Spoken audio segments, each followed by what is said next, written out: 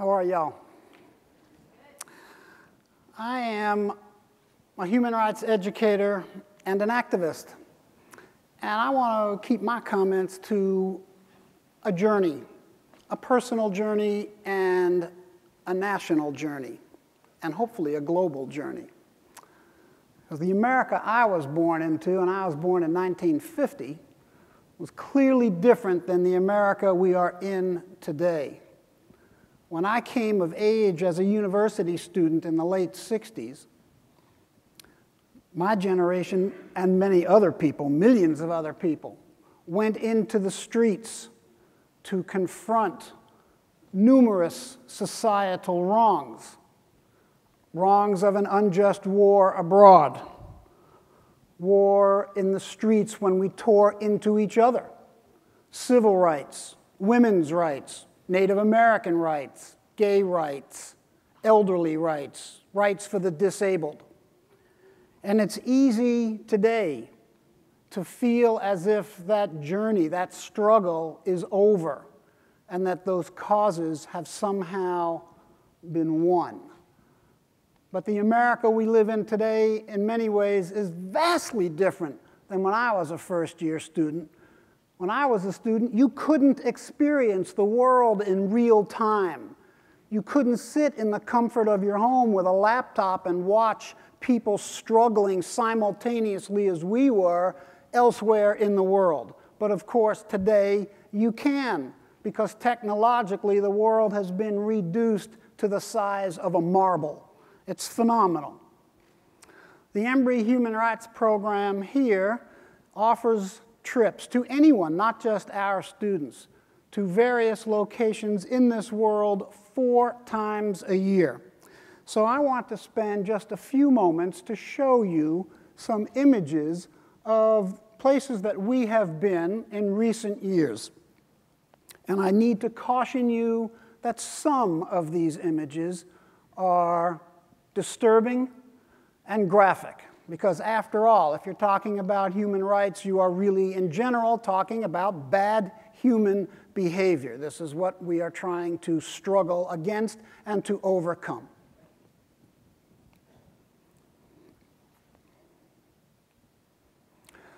This is on the wall at a death camp in Poland that most everyone, and probably most of you, have never heard of, a site called Belzec, where over 600,000 people were murdered in 9 months.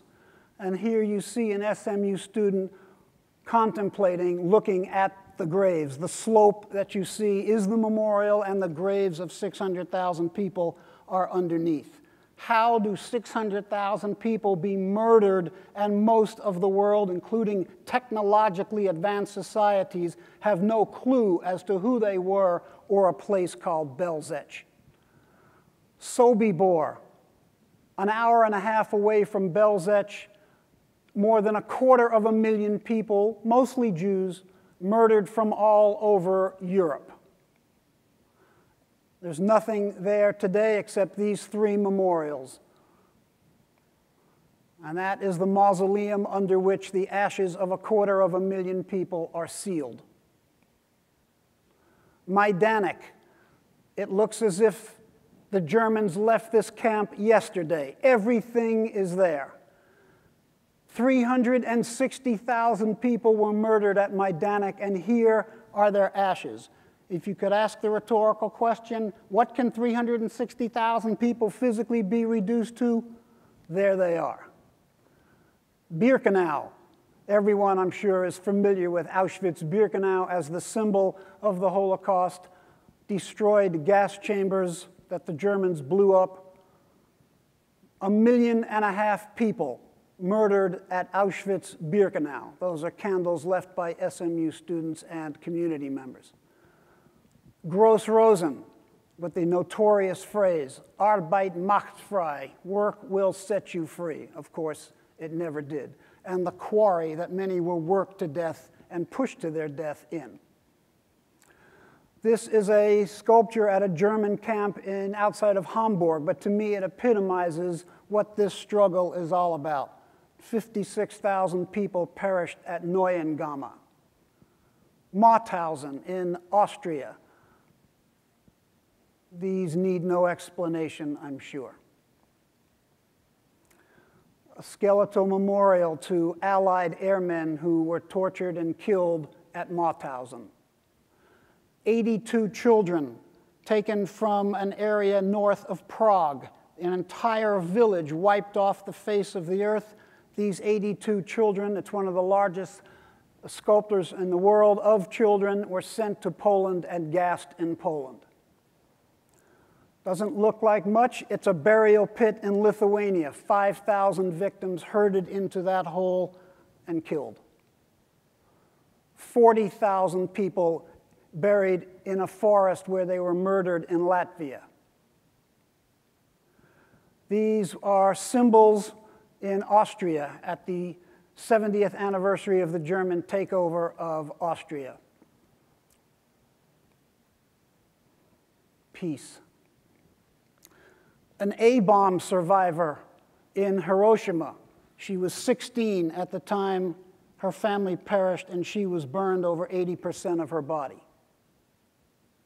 pointing out where she was. A man who was 15, a firebomb survivor of the bombing of Tokyo. Rwanda, 1 million people dead in 3 months of April, May, and June 1994. Age meant nothing. These are grim photos and a dismal reminder. This man, shot in and through the head, survived and walked 40 miles to Burundi to be saved after having been shot through the head. A woman with the photograph of her husband and father. She's one of only 6 survivors in an area where over 30,000 people were killed. The Congo, crimes going on left and right. Women who are the primary targets of all conflict everywhere in the world, and the children who pay the severe price of growing up without a family. And some of these children grow up to become part of the problem. Darfur, the destruction of village and the crime against women. Refugee camps. You and I will put our heads on our pillow tonight. These folks only wish they had something similar like that. Torture. If torture were a disease, the world would be in an epidemic. 2/3 of the countries in the world routinely torture people. It's not easy to talk about or confront. The abuse of a Zimbabwean journalist. Hangings on almost a daily basis in Iran. And of course, the United States is with the same issue of the death penalty, a gas chamber, the big yellow mama electric chair in Alabama, and even the gallows of Delaware. Over 800 women disappeared and dead in Juarez, right across the border. How can this happen, and how can it happen just a few hundred miles from here? The kickback and expulsion of Roma, gypsies, if you will, Sinti and Roma people from Western Europe, Northern Ireland, Britain, France, Italy. The murder of Danny Kato, the chief newspaper in Uganda, published his name and his photo as a gay rights activist, urging people to kill gay and lesbian people. Somebody broke into his house and killed him. The face of hate. Anti-Semitism. We've all heard the phrase "never again" from the Holocaust. It was supposed to have meant something. But of course, the destruction and racism, anti-Semitism in this world is everywhere. This is on a memorial at the Schindler campsite, Jews Out, in Poland, in German. Jews out with the SS lightning bolts and the swastika. This was 2 years ago. Last year, it had been spray painted over, but you can still see it. Swastikas on the Embassy of Colombia in Buenos Aires 2 years ago. Women